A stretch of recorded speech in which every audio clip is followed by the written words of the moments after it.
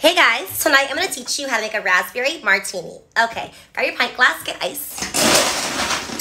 Perfect. We are going to do 2 ounces of raspberry vodka, ½ ounce of triple sec.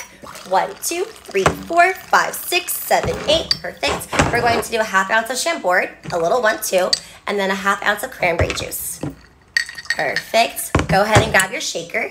We're going to give this a nice and shake, shake, shake, shake, shake. Go ahead and grab your martini glass for this one. Grab your strainer.